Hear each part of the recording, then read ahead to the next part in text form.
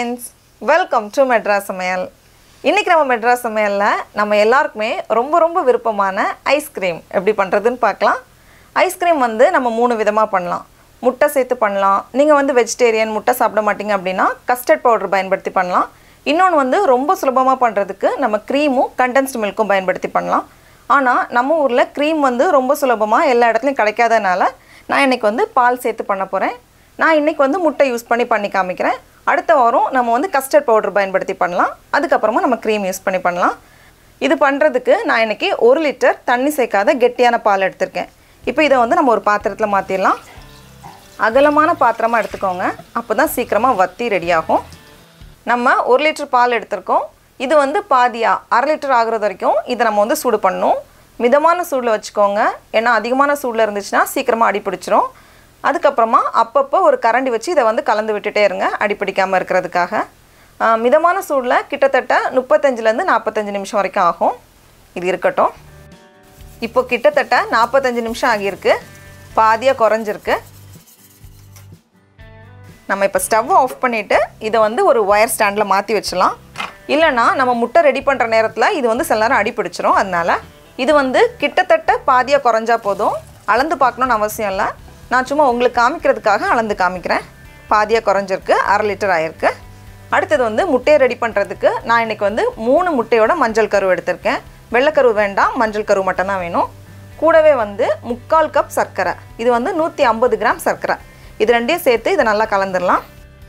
சர்க்கரை சேர்த்துட்டு லேசான மஞ்சள் நிறம் வரது வரைக்கும் இத நல்லா கலந்துக்கோங்க.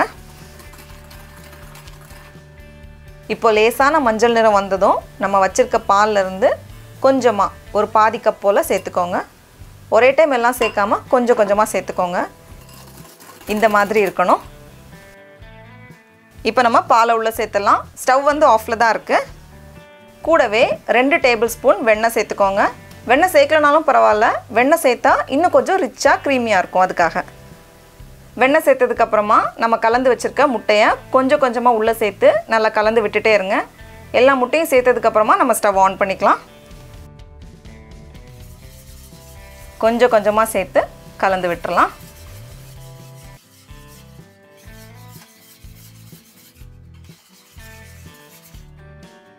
இப்போ மறுபடியும் ஸ்டவ் ஆன் பண்ணிட்டு மிதமான சூடுல வச்சுக்கோங்க.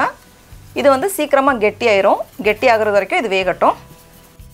இப்போ ஒரு 7 ல இருந்து 8 நிமிஷம் போல ஆகியிருக்கு. பாருங்க நல்லா கெட்டி ஆயிடுச்சு. இப்போ நம்ம ஸ்டவ் ஆஃப் பண்ணிடலாம். ஸ்டவ் ஆஃப் பண்ணிட்டு இதுல வந்து 1 டேபிள் ஸ்பூன் போல வெண்ணிலா எசன்ஸ் சேர்த்துக்கோங்க.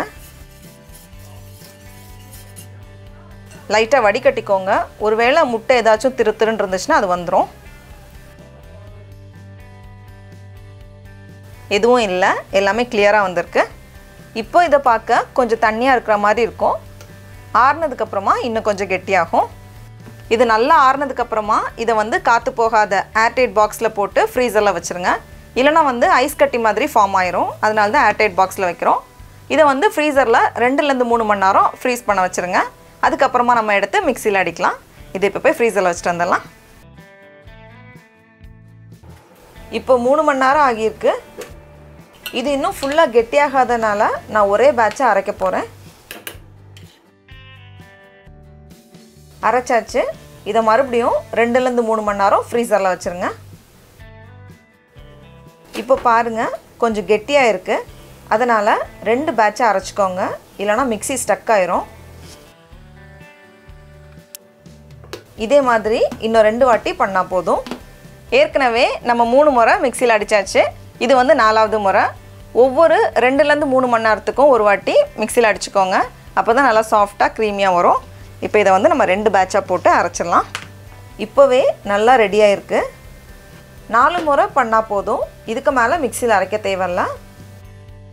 இப்போ இந்த ஐஸ்கிரீம்ல போடுறதுக்கு நான் வந்து கொஞ்சம் முந்திரி பருப்பை கேரமலைஸ் பண்ண போறேன்.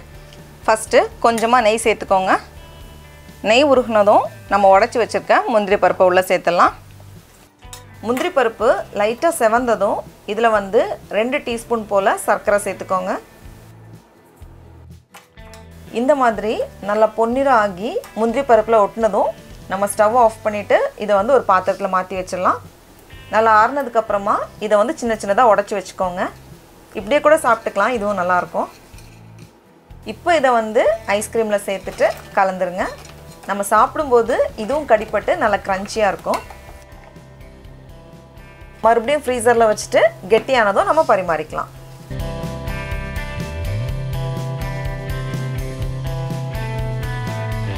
டடா, நம்மளோட சுவையான ஆரோக்கியமான வீட்டில் பண்ண ஐஸ்கிரீம் தயாராகிடுச்சு. இதை இப்போ நம்ம டேஸ்ட் பண்ணி பார்ப்போம். நல்லா க்ரீமியாக இருக்குது. ரொம்ப ரொம்ப ரொம்ப நல்லாயிருக்கு. அப்படியே கடையில் வாங்குகிற டேஸ்ட்லேயே இருக்குது. நீங்களும் கண்டிப்பாக ஐஸ்கிரீமை வீட்டில் ட்ரை பண்ணி பாருங்கள். உங்களுக்கு இந்த வீடியோ பிடிச்சிருந்துச்சுன்னா மெட்ராஸ் சமையலுக்கு சப்ஸ்கிரைப் பண்ணுங்கள். நாவின் சுவை எறும்புகள் மலரட்டும்.